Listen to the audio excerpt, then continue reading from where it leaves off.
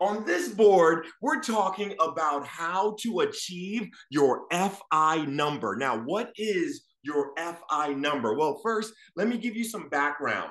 The concept of the FI number, which is your financial independence number, the concept of your financial independence number comes from the FIRE movement. The FIRE movement. Now, what does FIRE stand for? Well, FIRE stands for Financial Independence, Retire Early. And the basic premise of the FIRE movement is to build enough financial wealth to give yourself the freedom to choose the option of not working, right? Now, because in this position, you have the power to choose your lifestyle, such as when you want to work, how much you want to work, and what type of work you want to do. You have freedom, you have options.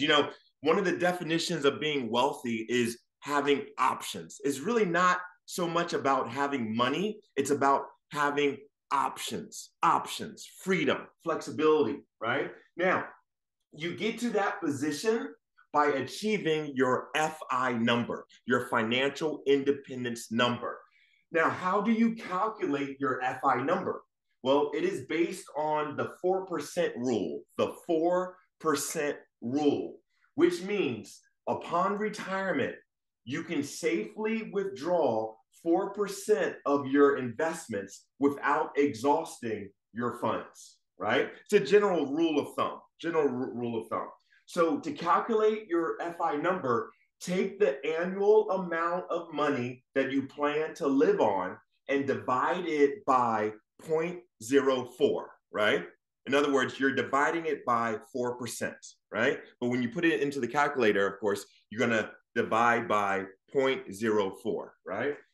Now, here's some examples. If you plan to live on $40,000 per year in retirement, right? And that means that your FI number is $1 million, right? Because if you take the 40,000 and divide it by 0.04, you get 1 million, right? Here's another example. If you plan to live on $60,000 per year, then your FI number is 1.5 million, right? Because if you take 60,000 and divide it by 0.04, you get 1.5 million. All right. Now, how do you achieve your FI number? How do you achieve that? Right. Well, follow the framework of financial priorities. All right. It's a formula. It's a formula that I've developed called the framework of financial priorities. All right. Number one, tied. You want to give away a portion of your income because it's so important to give, because when you give, you confirm to yourself that you have more than enough.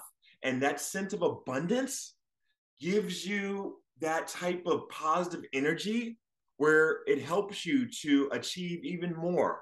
It's amazing how what you give to others always comes back to you multiplied. If you live with an abundance mindset, it's like you become a magnet, where more will come into you. It's amazing how as you pour into others, your cup will continue to overflow, right? It's an amazing concept. So number one is tied. Give a portion of your income away, right? Number two, focus on building a mini emergency fund of at least $1,000, right? $1,000. You want to take baby steps, right? So for those of you that don't have at least $1,000 saved, make that like a baby step, right? A mini goal to save $1,000 in cash to be your mini emergency fund, all right? Number three, pay off all high interest debt. All high interest debt, pay that off, right? And when I say high interest debt, I mean like interest that's like above 8%, right? If you have debt where you're paying and the interest rate is above 8%, really focus on paying that off, right? Because that's very high, very high.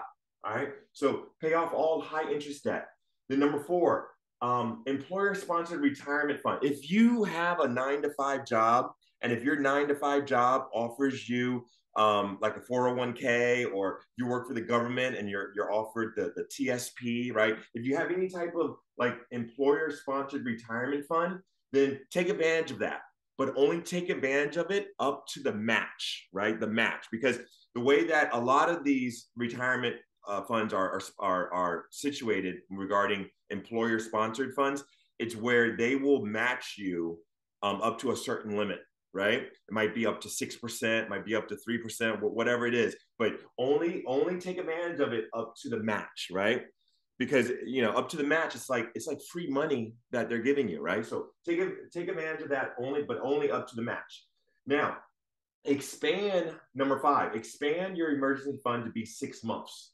6 months of your expenses, right? Expand it, right? Because it's so important to have that emergency fund. Number 6, and of course, you want to be paying off all debt. So number 3 was to pay off all high interest debt, right? But then after that, then attack all the other types of debt that you have as well, right? But start with the high interest debt, of course, right? Okay. Number 6, save for special purposes, like, save up, that you're going to, if you know that you're going to one day, buy another car, right? Then start saving for that, future purchase, right, of the car, or if you know that one day you want to buy a home, right? Then we'll start saving for the down payment of the home. You want to start early to save for special purchases, right? Number 7, auto invest in a Roth IRA index fund. A Roth IRA index fund. It's important to auto invest because you make it automatic, where you don't have to think about it each month.